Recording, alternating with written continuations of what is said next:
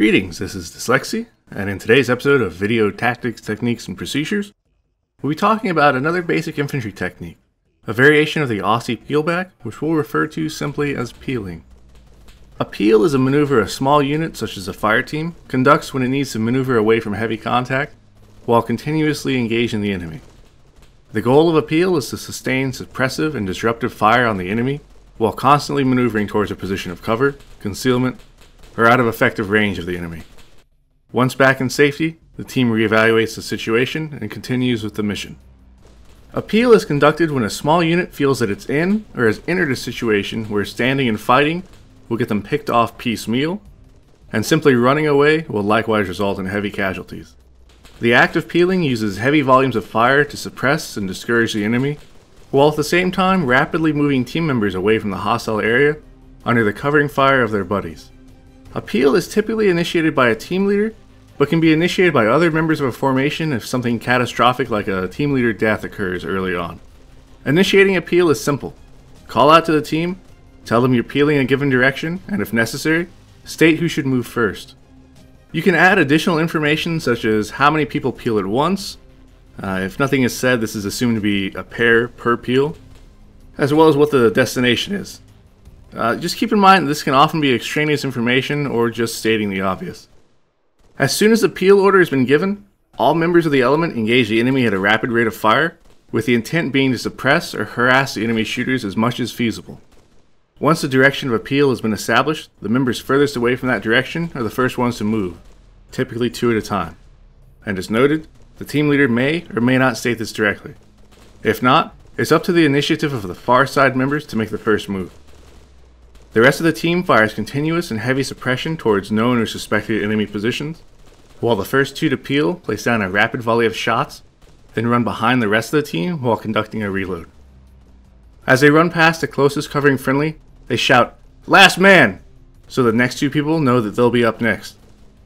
The 2 peeling members run all the way down the element line and then a bit further, as the situation permits, before they halt and begin providing suppressing fires to cover the next 2 peeling members.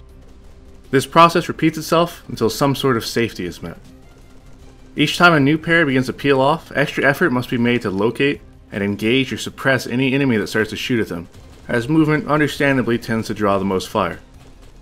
The distance of each peel should be based on the threat severity as well as the terrain. You want to try to put as much space between you and the enemy as quickly as possible, spreading things out to where you don't make a juicy target for them.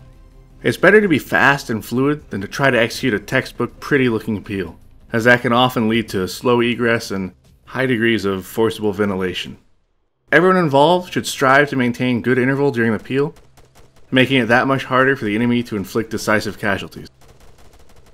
Remember that starting off in a line formation is not essential.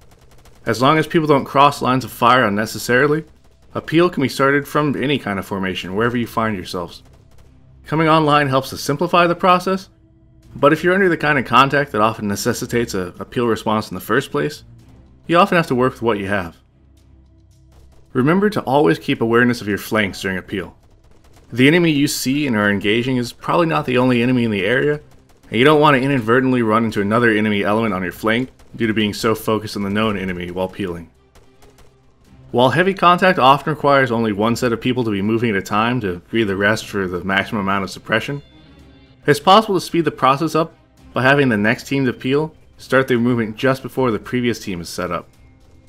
When done with 3 pairs, as in a 6-man fire team, this allows for the middle pair to always be shooting even if the first and last pairs are moving. For this reason, having at least 3 elements during a peel is very easy to work with and flows well. Note that it is possible to employ smoke grenades for concealment during a peel, but this can be a mixed bag. It's not uncommon for smoke to attract enemy fire that might not otherwise be that accurate, or give away what you're trying to do. It's a risk you have to weigh in any given scenario. If the enemy is particularly close and the team has demolition gear, it's possible to lay down delaying traps like satchels, claymores, or anti-personnel mines.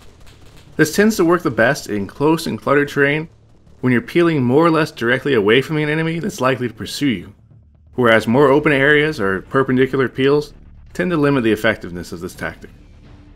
And that's peeling.